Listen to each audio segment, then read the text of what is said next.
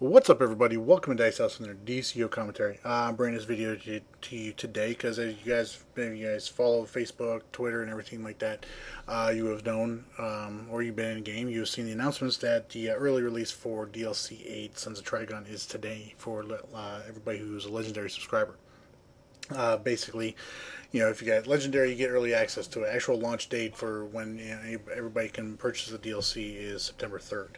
But they went ahead and they released the patch notes and everything, lots of information about it. I wanted to go ahead and get into it with a little bit about what we're getting with Sons of Trigon, starting with the Gotham Wastelands. There's new daily solo missions, new weekly mission, some new duos, and a new alert, plus the new Legends tunes we're getting, Donna Troy and Cheetah in there.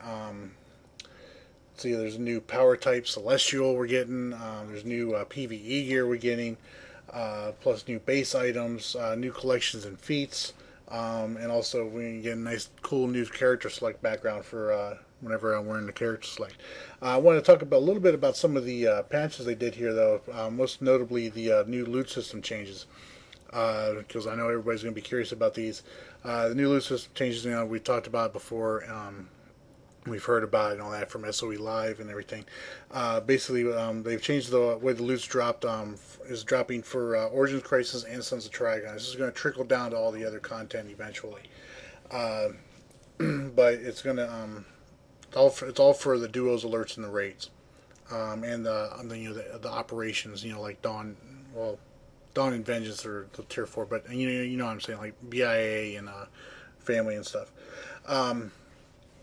When you defeat a boss or a sub boss, okay, instead of getting a group loot where everybody has to roll on loot and everything, you're going to instantly receive a loot box, okay, and there will so there's no more rolling on gear. Everybody's going to be getting some kind of loot out of these raids, but basically they're kind of working like from my understanding, they're working like the reward boxes that we get from like the challenges.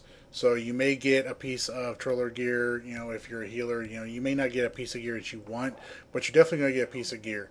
I know some people aren't going to be happy about that, but I know folks, to be honest with you, I mean, there's a little bit of a trade-off there for it all.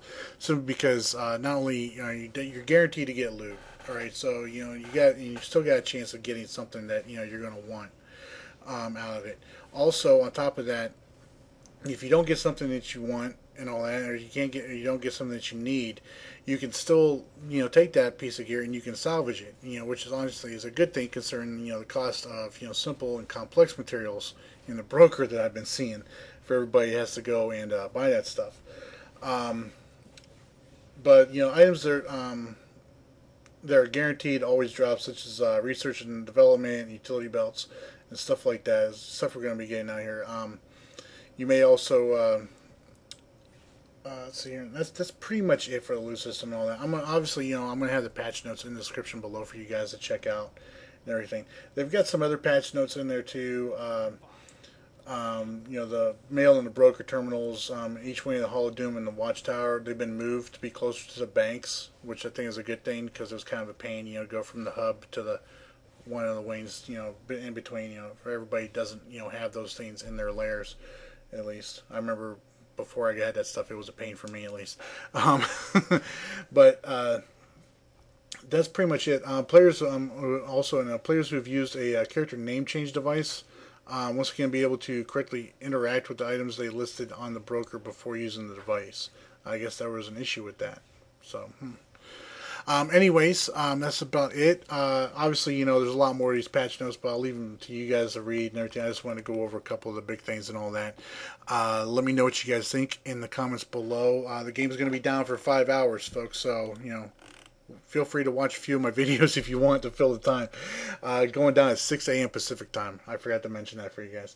Anyways, let me know what you guys think in the comments below. If you liked the video, please do so in the comments. And give it a thumbs up. And if you haven't done so already, please subscribe. Until next time, you guys all take care. Bye.